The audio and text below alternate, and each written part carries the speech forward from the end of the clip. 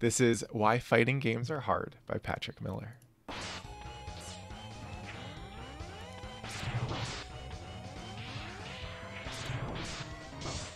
Oh, it's so fucked up when they give you an enemy with no health bar. Ugh. And then once you get past a certain health threshold, then he starts doing the capture. He starts trying not to hit you so he won't kill you. And then he hits you with the capture attack.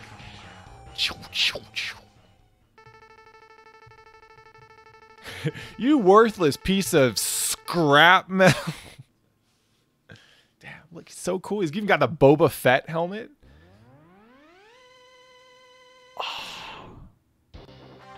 Oh my god, so sick. He's got hair. It's a robot with hair.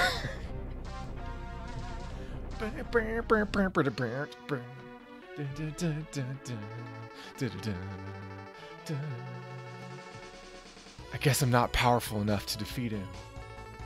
X, you shouldn't expect to defeat him. He's been playing this game for hella days and is designed to be a war machine. Remember, you haven't reached your full power yet. You don't even know your combos. If you use all the abilities in the move list and actually learn some fucking frame data, you should become stronger. You may even become as powerful as I am. Foreshadowing. I'm gonna go up and beat up these scrubs real quick. You need to get good. That's right. I'll see you at Evo. Let's go, X. I know you can do it. Ah, so good. So good. All right. God, I love that game. So, one of the oldest narrative techniques in video games is to start off by showing the player how impossibly far their goal is. The original Castlevania starts with Simon Belmont embarking on a journey toward Dracula's castle looming in the distance. Mega Man X puts you in an unwinnable fight and leaves you to be saved by Zero, heralded by his cool guitar theme and his charged buster shot. Ah, look at that castle is looming. Fighting games do this too, but without the comfortable insulation of fiction and narrative separating the player from the character. After all, Chun-Li is the strongest woman in the world every time you pick her a character select. It's you who starts weak and becomes strong, and it is the people stronger than you that show you how far you are from your goal. Fighting games are a humbling experience, and if you aren't ready for the raw human vulnerability of trying hard and losing in front of strangers and friends, they can feel like too much to learn, too hard to try, too fast for you to ever possibly do yourself. All of this is because fighting games are hard. Hard like simultaneously learning an instrument, speaking a foreign language, and practicing a competitive martial art. Let's talk about why they're hard, and why the difficulty is part of what makes them compelling and even valuable. The moves are too hard to do. Irene got me a print of this image, and we have it above the piano in our living room. I don't think it's controversial to say that fighting game controls are harder to grasp, much less master, than those of pretty much any other game genre. After all, most games do a couple specific things to make their controls less frustrating for new players. They limit any given input to a simple direction or button press. They reduce overlap between inputs for navigation, like the thumbstick and D-pad controls, and inputs for other actions with buttons, so that the player can easily coordinate their left hand's actions with their right hands. They allow the player to interrupt any action with any other action, so they don't get stuck doing something they didn't want to do. In general, when the player is in a state where their character will not respond to their inputs, they're not going to like it. An integral part of video game fun is feeling like you're in such close control of your character that you can project yourself into the game. But in fighting games, that kind of connection with your character must be earned. Take the humble fireball input, a quarter circle forward and a punch. The player must learn that their navigation tool is also a tool for performing attack inputs. They must be able to perform a controlled motion rather than a single directional input. Then they must time the input from their right hand to coincide with the motion at the end of the motion from their left hand. If the player does not do this successfully, they might get a standing punch, too late on the punch button, a crouching punch, too early on the punch button, or a dragon punch, oops, you walked forward first. If they wanted a fireball, they are probably not in a situation where any of those other moves are good ideas, and they will suffer for their error. This is a level of coordination, intention, and timing that most other games will reward but do not require. First-person shooters often reward the player for doing similarly difficult things, but if you don't pull it off, you might just miss the shot or hit a less valuable target, both of which are less likely to make a player feel disconnected from the game as they are when they are getting a completely different result than intended. Why are fighting games like this? Well, rich, expressive melee combat comes from combining the player's positions and options to create a wide set of interactive possibilities. You need a certain amount of viable attack, defense, and movement choices from any given range for that gameplay to be interesting, and those choices are going to be limited by your available buttons. So building in a set of attacks that are only triggered off of specific motion controls is a useful technique for increasing a character's available moveset without forcing the player to use an entire keyboard's worth of buttons. Single-player action games can get away with making the controls easier by allowing actions to cancel into each other with few restrictions, so the player can always feel in control. But this doesn't work in a competitive fighting game because the committed length of the attack animation is essentially the cost of the action, akin to taking a turn or paying a cost to play a card.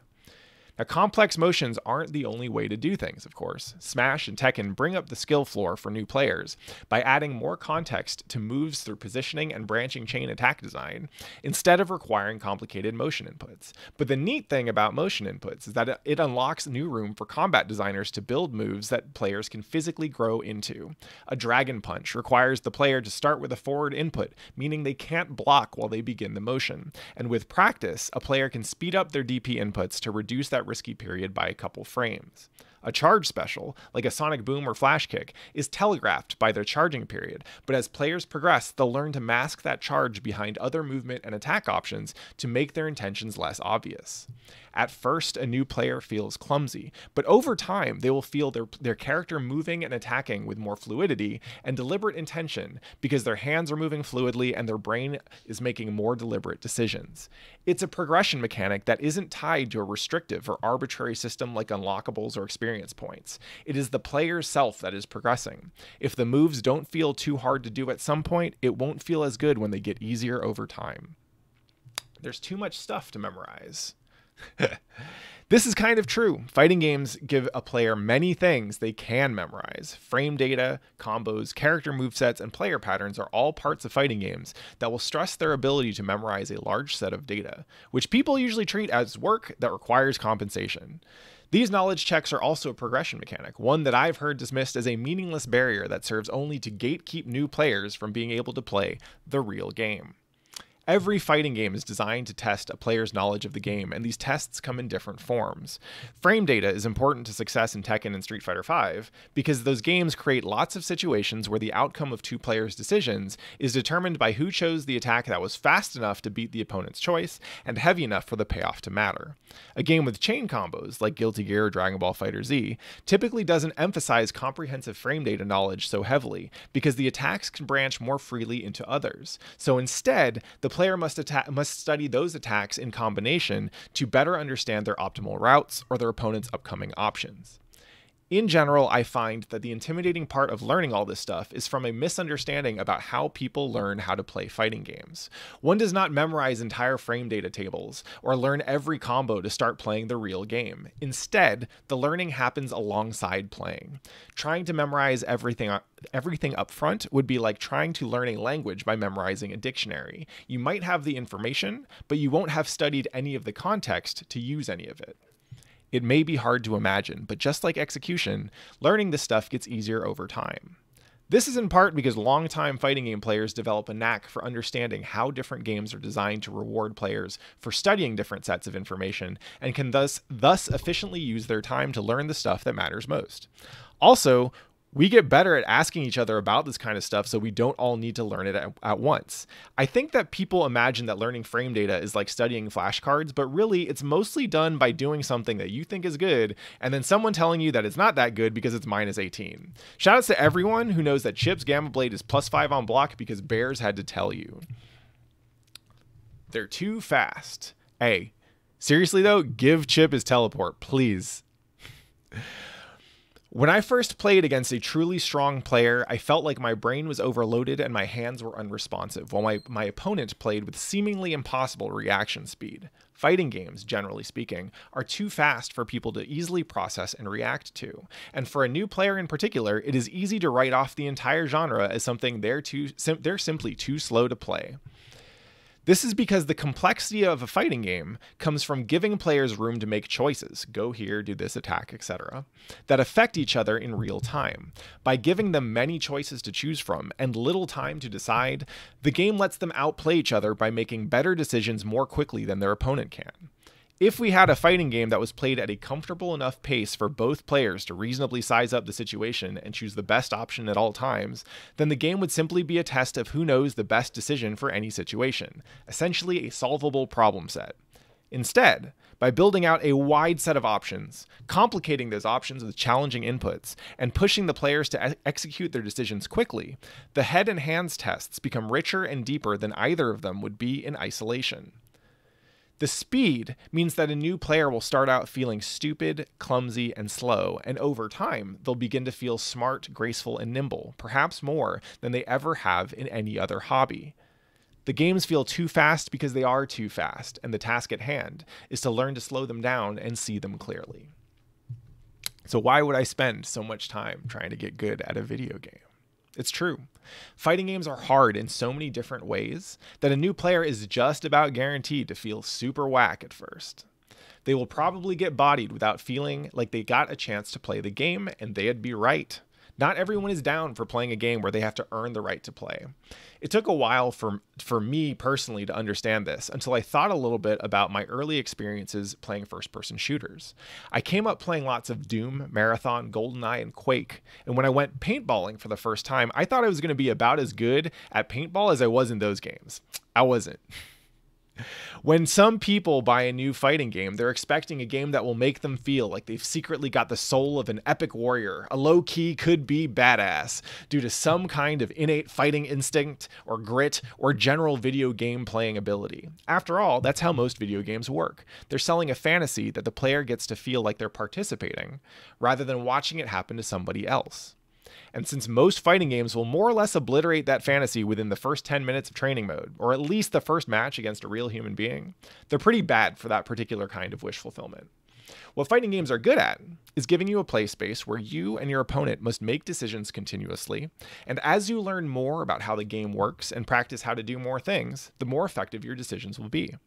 I think there are some people who feel like this is how their life works, that their hard work and practice is rewarded fairly, and those people often want to play video games to get away from the feeling of more work.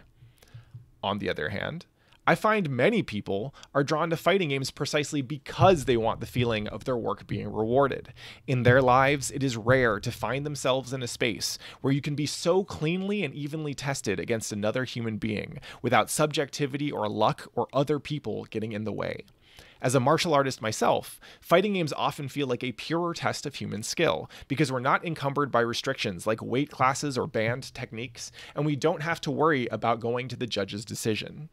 When I go to a tournament, I find so many people who love the work of self-improvement so much that they're willing to do it for fun. And in many cases, fighting games might be where they find the value of their work is rewarded the most satisfactorily. Fighting games are not good at delivering on the fantasy of being a powerful warrior because we can't all be Evo champions. We won't often feel strong, but we do get to feel like we're getting stronger. It's about going on a journey of growth from the scrubbiest starting point, feeling your actual human brain and body grow through practice and reflection, and joining others who are on their own paths as well. The milestones and mid-bosses along the way aren't scripted encounters designed to be just hard enough. They're real people. We all have our own zero. Eventually, we'll all be the zero to someone else's X. This cool shit happens because fighting games are hard. Each one is hard in different ways for different people, and they should be. I hope that everyone can find a fighting game that is hard in the exact right way they want it to be hard. Find yourself a fighting game that feels like flashcards meets Twister if that's what gets you thinking about how you're going to win the run back on your way home. Find that game that pushes you through the hard and stick with it until it becomes easy. Do this in fighting games, and you may find it easier to look at your life, knowing that there are at least some things that you can do or have simply by pushing through the hard until it becomes easy. Not everyone out there needs this. Not everyone out there wants this from video games, but for those of you who do, whether you're a day one scrub or a venerable old 91er, I'm glad you're here.